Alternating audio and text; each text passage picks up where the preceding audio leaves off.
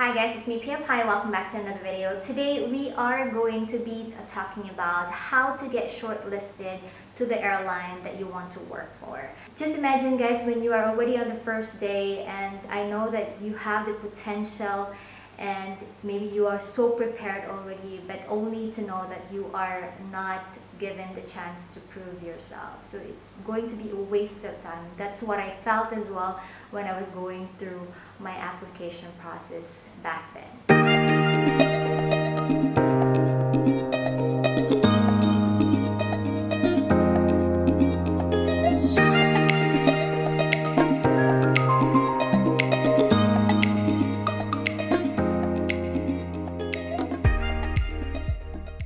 Now, if you're new here, by the way, my name is Piapie and I'm an international flight attendant based in the Middle East, and I do travel vlogs, cabin crew tips, and stuff like that. So if you want to get updated with me, don't forget to subscribe and hit that bell button so you get updates whenever I upload a new video like this.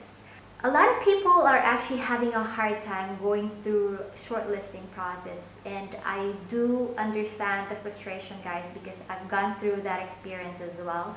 Because in the previous applications of mine, I also had 3 mistakes. Imagine 3 mistakes or 3 tries before I finally got the job. And it took me some time before I was able to actually get my dream job. So today I'll be sharing you my own personal experience, as well as I'll give you tips on how to get noticed by the recruiters itself. So let's define what is a shortlisting process. Shortlisting means it's the first stage of the recruitment process before they will let you go for the assessment stage. And normally when an airline announces that they're going to recruit cabin crew, trust me guys, it's going to be a lot of people. And when I say a lot, it means thousands of them. So yes, it is really very important for you to get noticed by the recruiters itself. But how do we really do it when there's a lot of competition out there, right? So today I'll be sharing with you my tips and tricks on how you can get recognized by the recruiters. The reason why an airline makes a shortlisting process, it is because they cannot accommodate thousands of you guys to go for the assessment stage. So what they do is they're just gonna pick a few people to go for the next interview or the next stage. Like in my case, we applied, I think there were 700 of us when we applied for the position, and there were only 70 people who got the call and got invited for the next stage of the recruitment process. So you see what I mean now when I say shortlisting. That means it's the first appearance and the first chance for you to get noticed by the recruiters. Just imagine guys, when you are already on the first day, and I know that you have the potential and maybe you are so prepared already, but only to know that you are not given the chance to prove yourself. So it's going to be a waste of time. That's what I felt as well when I was going through my application process back then. So now let's go for the first tip that I'll be sharing with you. So let's talk about the photographs of the pictures that you will be submitting to the recruiters. Normally airlines, they would give instructions on what kind of photo you should submit to them. So make sure you follow the instruction. If they say blue background, you should put blue background. If they say business attire, it should be business attire. Do not just wear anything you want or just grab whatever photo you have on Facebook, which is what I did before, which was also a mistake of mine. So do not just grab anything from whichever social media that you had and then just send it to the recruiters, because it doesn't look professional, and at the same time it shows to the recruiters that you don't know how to follow instructions. So make sure you invest on the photographs and go for a studio that has very good lighting, so that when you print it, you can present it to the recruiters. So for your photo appearance, make sure you wear a business attire, whatever the airline is actually asking you to do. For the ladies, make sure you wear a knee-length skirt, at the same time a short sleeve blouse perhaps. Make sure it's also in business attire, the ones with big button here. Don't wear any t-shirts or stuff like that. When I say short sleeve, guys, that means there's still sleeves on your blouse, but it's only up to here. But a no sleeveless piece because it doesn't look professional. Now for the guys, make sure you wear a business attire as well. Long pants with belt. Also wear a long sleeves, and if you can, just wear the necktie, and make sure the tip of your necktie will only touch the buckle of your belt, and not too short and not too long as well. So make sure you present yourself properly on the photo itself, because this is one way for the recruiters to also convince them that you have this potential to become a flight attendant. And also this is one way for them to recall those applicants that have the potential to become a cabin crew. So also for the ladies, make sure you wear a closed high-heeled shoes. At least 2 inches will be good enough. Don't wear any sandals or flip-flops because it doesn't look professional when you have the business attire. And also put your hair neatly tied back, or you can also put it in a bun if you want to. And also the most important part is your makeup for the ladies. So make sure you wear a very nice makeup and a nice shade of lipstick. I would suggest a pink or a red lipstick. It really looks very good on the camera. And make sure you smile on the camera at the same time you look very relaxed, okay? The CV is actually not that very important, guys, when you apply to become a flight attendant. Trust me, I don't have a very related course when it comes to my background when I applied to become a flight attendant, and my CV was also a mess, so you don't have to worry about what kind of CV you should put there. So what I can suggest you here is just to submit 1 to 2 pages of your CV. At the same time, you can also put just important parts, which are your abilities and your strength, and at the same time your previous experiences. That's it. If you are a fresh graduate, it's okay, guys. Like I said, your strength and abilities, which is related to the job description, would be good enough. Let's go for the third tip here, the business attire or the makeup for the ladies, or your overall appearance. So if you don't have a lot of business attire, what you can do is just use the same business attire for the entire recruitment process. It's okay, guys, that's what I also did because I don't have much. So just make sure you wash it and you clean it properly for the next stages. Now make sure your business attire also complements your body. Not too big and not too small for you, and make sure you are comfortable because it's going to be a very long day process. Also, guys, try to find some clothing that is polyester material, or perhaps a clothing that is not too obvious when you sweat, because I've seen a lot of clothing that when you sweat it gives marks like your armpit or your back or whichever part of your body that really sweats a lot.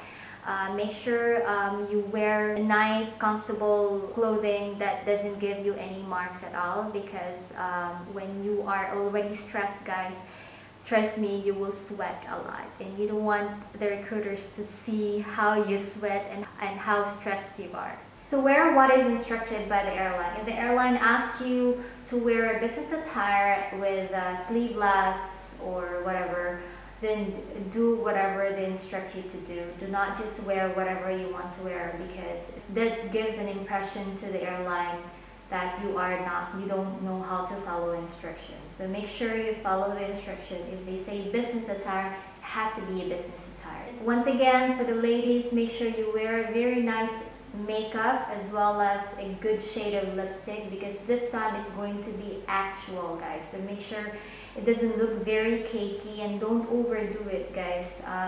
Make sure it looks professional as well, because you're not going for a party, you're going for an assessment or you're going for an interview. So make sure you go there, you look fresh and you look professional with the lipstick that you're wearing. I would suggest, once again, pink or the red lipstick would really do very good on the business attire. Also, don't wear any strong perfume. It will only distract the recruiters and other applicants itself. So make sure if you are a perfume person, just wear a very small amount of it and then you're good to go. Now for the ladies, make sure your hair is also neatly tied back.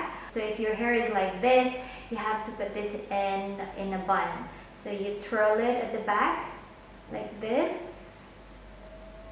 But if it's shorter, let's say half of this, or let's say 5 inches, then make sure you just put this in a ponytail. So your hair should be neatly tied back, and if you have bobby pins, or the hairpin we call it in the Philippines, just make sure you tie it here and it looks clean. Put some spray as well if you can. Don't just go there with the messy hair, because an airline really has a very high standard of their grooming. So make sure you tie it properly and make sure you put some hairspray as well.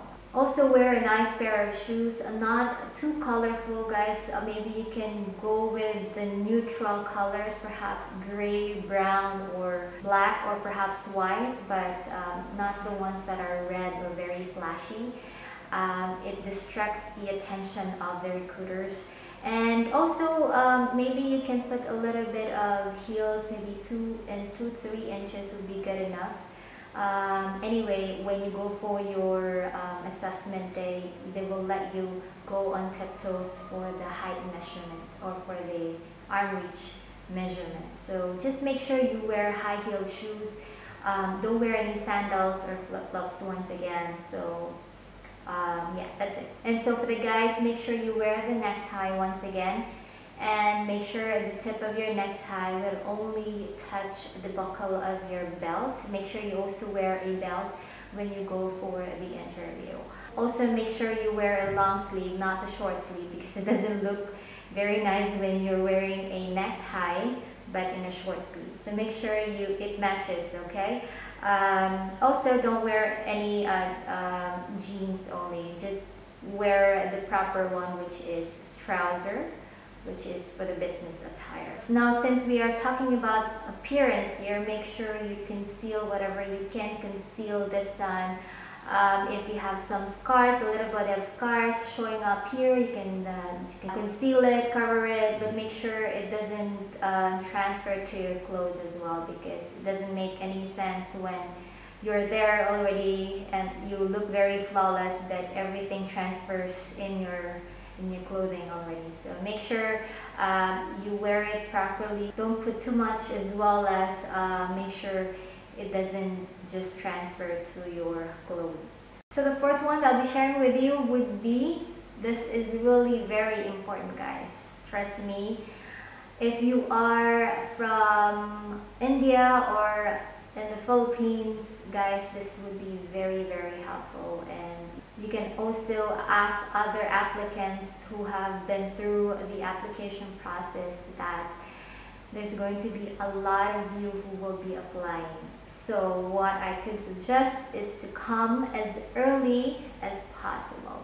Perhaps 2 to 3 hours would be good enough. If you can go early as that will be good enough. But of course you will be so drained already. So 2-3 hours before that will be good enough, so that you can get yourself seated. Because when you go there very late, or maybe on time, perhaps you'll be at the end of the queue already. So make sure you go there maybe 2-3 hours before the time, so that by the moment the recruiters come, you'll be the first in the line. And also the last but not the least, and the most disregarded aspect, would be being friendly with other applicants as well as with the recruiters itself. Now guys, I can't stress this enough, that being friendly is actually part of being a cabin crew. And if you're there being grumpy and just focusing on that one goal, guys, you're not gonna make it for sure. So make sure you are there talking with other applicants, but of course please be respectful, do not be too loud, and do not look like you're faking it.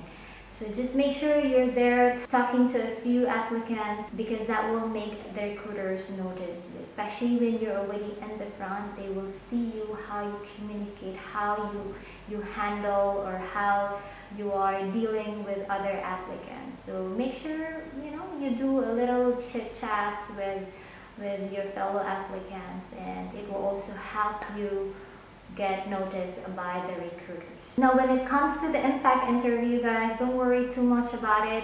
Just make sure you answer it properly and don't be too nervous about it, because it's just a very few seconds, maybe 30 seconds of your time. They're just gonna ask how you answer things, and normally the questions would be like, how are you, what do you do, or where do you work for, stuff like that. So just make sure you answer it very briefly, and that's it. You don't have to worry. Do not be scared, guys, because normally the recruiters are really very friendly and very approachable.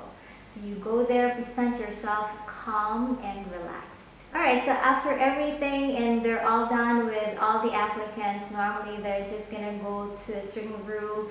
They will check all those resumes with pictures, and they will recall who they want to call and go for the next interview. So I hope you guys got something from this video. I hope you got inspired again by this video that I'm making for you guys. Please make a comment down below if you want me to discuss about anything. I'll be more than happy to discuss it to you guys. And please share this video if you want to your fellow applicants. And don't forget to give me a thumbs up if you like this kind of video, and